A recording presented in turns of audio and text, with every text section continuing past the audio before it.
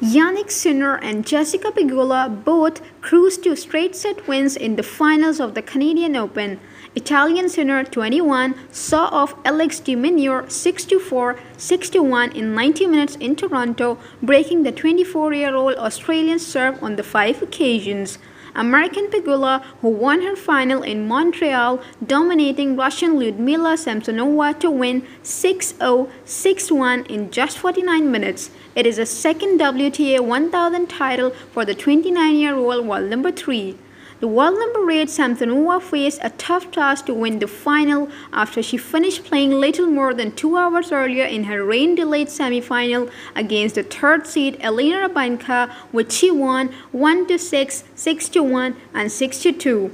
The victory caps off a strong week for Pegula, who beat world number 1 Iga Swiatek in the semi-finals.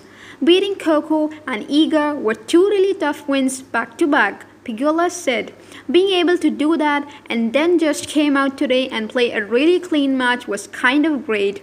I felt like I didn't have a ton of pressure at any point, or I wasn't worried too much today." Sinner and de Minaur have played on 5 occasions and the Italian has won every match. It means a lot. It's a great result. These results make us feel good, stronger, and hungry to work even harder in the future, Sinner said. It is Sinner's first victory in the ATP Masters 1000 final, having lost his previous to Miami in 2021 and 2023. He added, "I'm proud of how I handled the situation. Every opponent here is tough to play against. I felt the pressure, but I think I handled it very well." If you enjoyed this video, then do press the thumbs up icon below and hit the bell icon for more updates. Thank you.